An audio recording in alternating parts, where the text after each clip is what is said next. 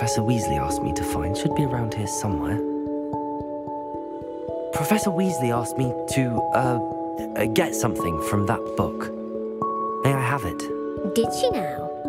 I'll give you this book if you humour me by answering a few questions from my quiz. Splendid! Just a few questions and then I'll hand over this book. Let us begin.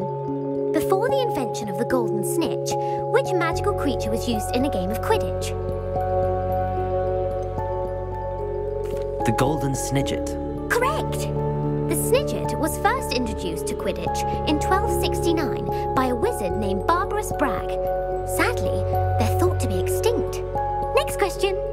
Which potion is commonly referred to as liquid luck? Felix Felicis.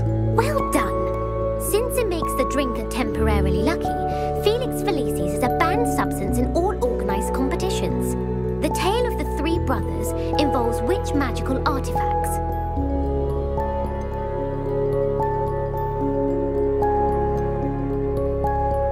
The Deathly Hallows. Correct!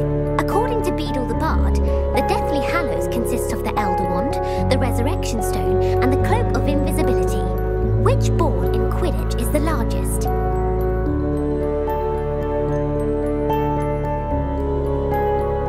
The Quaffle. That's right! When a chaser throws the quaffle through one of 3 hoops in a Quidditch match, their team is awarded 10 points. True or false?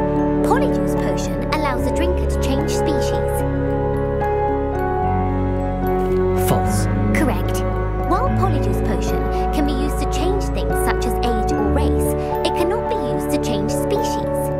Well, I suppose this has gone on long enough. I'll put the book back on the pedestal now. I put the book back on the pedestal for you. Revelio ought to make quick work of this.